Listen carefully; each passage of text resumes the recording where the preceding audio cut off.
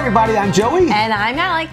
And today I'm excited about this review because we are reaching into my childhood. Aww. I know. Reminiscing. I know. And this is now just right on that. Go ahead, show them. They know what they're looking at. Mega Man Adventures. Woo. Now, I will say... the big box. Yeah, the big box. The big box. So, Mega Man Adventures. You probably never played Mega Man. I never did. Because you were kind of born an adult. Yes. So, I played, Mega Man wasn't my favorite growing up. I mean, I liked Contra, I liked all these other ones, Castlevania. So, I didn't even know this was a video game because I just thought this was a character created for a board game. Up until this point right now? Yes, up until this point, I had no idea. Because I didn't play video games. Yeah. doesn't make any sense. I know. Okay, so spoiler alert, this was based on a video game. Okay, so you have two completely different points of view. Okay. I'm looking at this just as a board game. I was like, I really like the artwork. I like that like pixely 8-bit kind of style. Hurts. I'm sorry. Okay. Okay, so anyway, everything that goes through these old video game things, the majority of them I've been disappointed with. And I'll just be honest with you, because a lot of times they lean too much into nostalgia and not enough into gameplay. And so this one by Blacklist Games, I was pretty excited to try to see if that trend is broken, to see if they are going to do something different. I mean, Boss Monster was great, it was fine. It ran its course for me. I don't think we still have it, but it's Mega Man Adventures, I was excited to see because I know there's a single game and a campaign style game. But anyway, before we get into exactly what we thought about it, let's see how it plays. Let's do that. You really didn't know. I did. I had no idea. Okay, so we are set up now for Mega Man Adventures. We are set up for a 4-player game here. I'm going to give a quick overview. I'm not going to go through all the rules, but just to give you an idea of how the game plays. First off, I do love the box. It comes with their compartments for everything, and also these are fantastic. So all of these for every character, so the cards and everything will go inside, so it's very easy to just grab and play. That is really nice. And speaking of the characters, these little acrylic standees, I just love the way they look. Each one has their own. So, all right, so first off, we're set up for 4 players. These guys are already set up to start their turn, but I'll go through exactly what happens. You've got your character sheet here. This shows you at 5 health, and then these right here will be able to icons you can use to go through the stages later. Every character has 4 stage cards and a boss card in front of them. The boss card is going to give a special requirement to get through each of those stages. So everyone's going to be playing their own game of Mega Man, but you do have a layer of player interaction. First off, we're going to have to choose a weapon, and through all of these weapon cards right here, this will be my weapon, Hard Knuckle. So it's going to cost me one of the jumping guys, and then I will get a red die to shoot, and then I will be able to activate my yellow running one right here. So I would flip this over to show I can then use that. So this goes right here, and it starts off with a charge of 3. All right, so player aids are right here. Draw phase, planning phase, action phase, cleanup phase. First off, everyone's going to grab 4 cards. 3, 4. Look at them.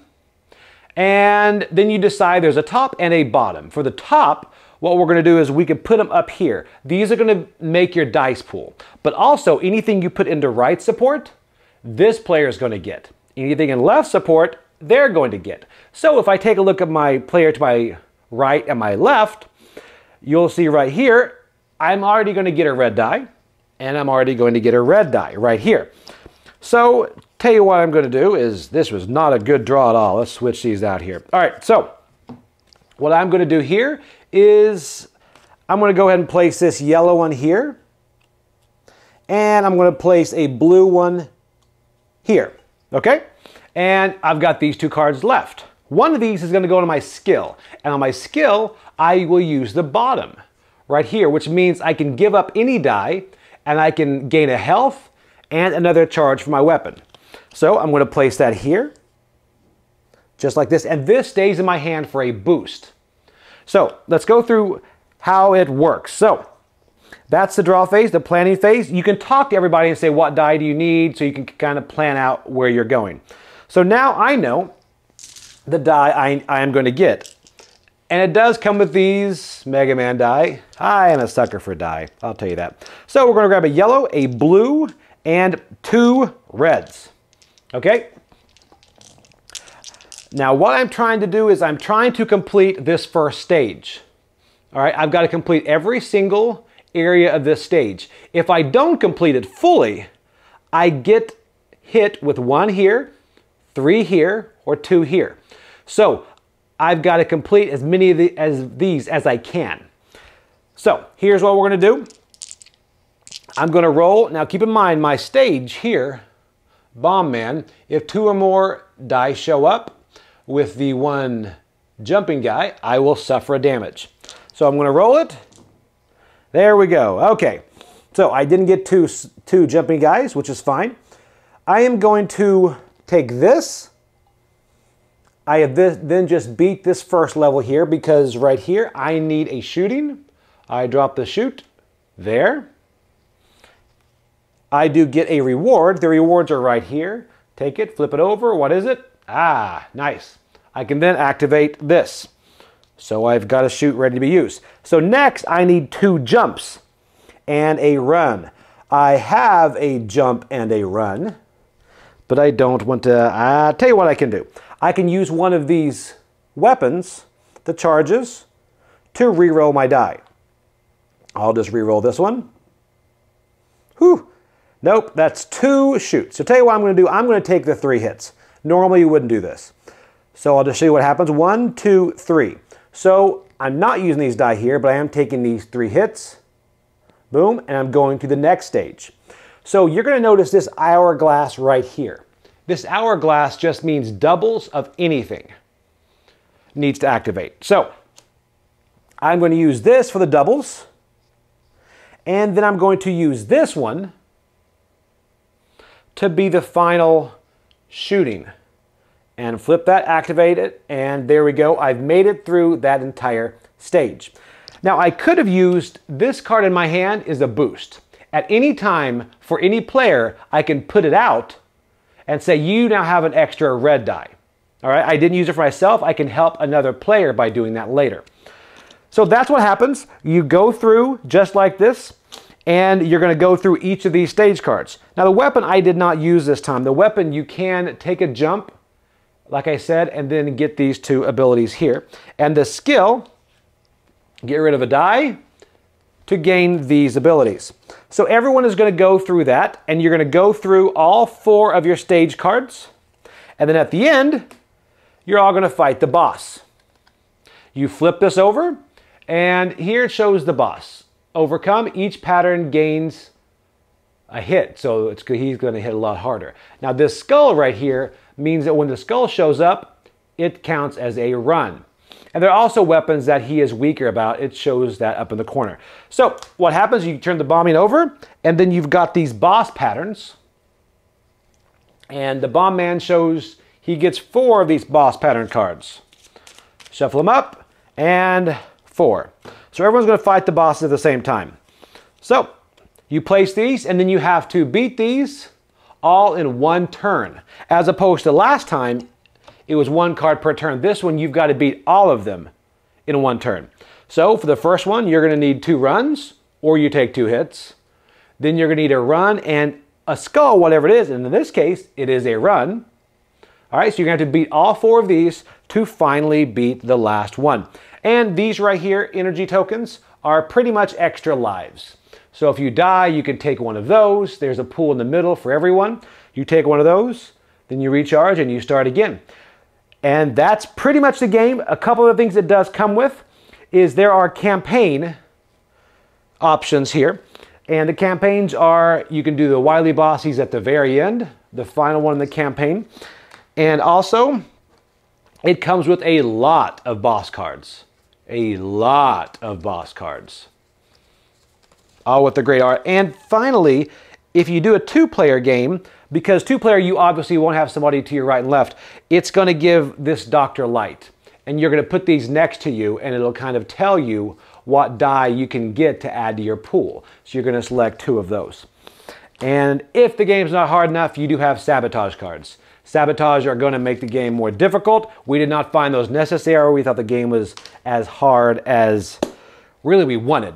So that's pretty much, in the nutshell, how you play Mega Man Adventures. So let's see what we thought about it.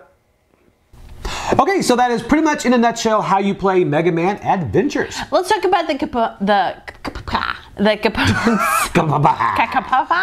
Okay, yes, but the components. The there components. we go. I like the cards, the boards. I like Yep. your little player icon. The dice look great. All of those things look really good. But you missed the best part. Which one? The acrylic standees. I do really like those acrylic standees. They do fall down every now and then. No biggie. You just have to stick them back up. But yeah, they do look really good. Please make this a thing in board games. You know, there's something about those acrylic standees. Yes. I love minis, but man, those acrylic standees are so nice, and they pack flat. They do. I mean, you could put so many of them in a box. I mean, it's just, come on, those look so good. Yep.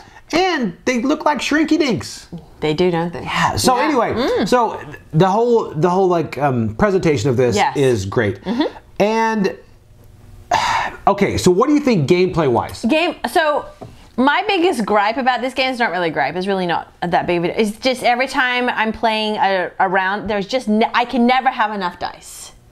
Right. Right. Which is part of the strategy to it, because you have to, you know, defeat all those bosses using your dice. So are you going to use your bonus? Are you going to use the little extra tokens up the top? How are you going to do it? That's the thing. But my biggest thing is I just felt like there was never I always wanted one more dice. Every round, just one more dice. Then I could use all my dice, and I could use all my bonuses, and then I'd be fine, and then I wouldn't have to be attacked. Yeah, and I like that too, because it is there's a lot of randomness, not only because of the die, but also because of the cards you pull will show you the die that you can get. Yes. And a lot of that now there is dice mitigation, and there's also maybe more of a game mitigation, because there's so much that goes into this. You can mitigate the die that you're going to use by the cards in your hand. Yeah. But then you can also talk to people on the table and say, look, I really need a yellow die. Yes. Anybody over here, could you give me one? And they're like, yeah, let me do that. Yeah. And that type of play interaction is really fun. I did really like how that planning phase about that, you could do that. You know, oh, all right, I have no red dice, but do you have a red dice? That was good. I did like that a lot. I did too, and that's it. I really liked it a lot. Now the game itself is hard. Yes. It is. You're going to die. You're going to hopefully save those energies, or the I guess they call it the extra lives, until the last boss, because it's going to be hard. You're going to take hits throughout there, because you just can't get all those things done. Yeah. Now, now the player interaction is one thing that you do lean into this, but the boost card, you having that boost card that you're able to play on different people's turns, is great. I do love that, because it also helps a benefit that I might not need, but you might need later. Yes, I did like that too, and you can either save it for yourself or give it to the next person. The player interaction in this game is good. Like it's a nice player interaction. Yes, you're doing your own thing on your turn, but you are referring to the other player to see if they have this, or if something can happen. It is good, and the one thing is, I would say 4 gets a little bit too long on this, and there's only one reason why, is because there's too much downtime as you go around the turn. Everybody has to run their actions through. Yes. This game could be played concurrently if it wasn't for the boost cards. Yes. So one thing is, as we play this game more, we've kind of house ruled it in the fact that we can all play at the same time. If you played before, and then just yell out, hey, I need a boost, I need whatever. Yeah. Because that is, it's a long time seeing everybody go through those phases. Yes. But at 2 and 3, you don't see it as much, and it's a lot of fun moving your figure through that stage, to the next one, through the next stage, and you keep going through. And then you're like, you're gonna take a hit, but maybe you wanna take a hit here, because then you get a token here, so you're gonna take it, and it's back and forth. You use your energy now or later.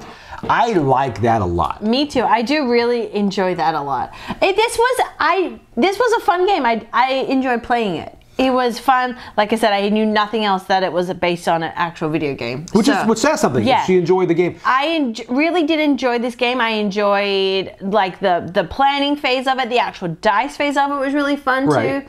Then I also like, you know, the final phase of the boss. That was fun too. It's stressful. It is stressful, but it's fun. I really did enjoy that. Now, when I say the campaign, which we did not go into with this. No. The campaign is not really a campaign if you're thinking like a legacy style game or Gloomhaven type thing. A campaign is probably what I would almost consider a full game. Yeah. It'll probably take you 2 hours to go through the whole campaign. Yeah. So you're going to go through your bosses, then you're going to finally have the final boss. So the campaign is a full game, which I honestly kind of like the fact that you could just have this hit the table and play it quickly. Yeah, all in one night. Yeah, or you can just play the entire thing. Yeah. So that's the style of campaign game that's in this, is pretty much just a full game of it, but they just call it the campaign. And there's a lot of variability with the stages, the bosses, the boss patterns, everything different. Yes. So, all right, so and first of all, I love side-scrollers. Side-scrolling video games. Those are my favorite. I know the big thing now is first-person shooters, but this side-scrolling, it just gives you that feel of moving over. Yeah. That nostalgia is there, but also... And I do like the little steady. Yeah, that's very nice. So, okay, all right, what did you think of it? So I like this game. I would give it a 6. A 6? All right, I would actually go to 7. Okay. You know, and I would honestly probably raise it to 7.5 if they could eliminate that downtime and find a way for everyone to play at the same time. Yeah. Because I do like this game. It comes out quick. It's played quick. It's fun. The artwork is great. I mean, if you've played Mega Man... you're gonna love this style of game. Yes. It's a lot of fun. Yeah. So very unforgiving, but I like it. Oh, it's very unforgiving. So it's approved. I like it. Give it a try if you play Mega Man, or if you even don't know who he is. I didn't know he was a thing. All right. Hey, thanks guys. Bye. Bye.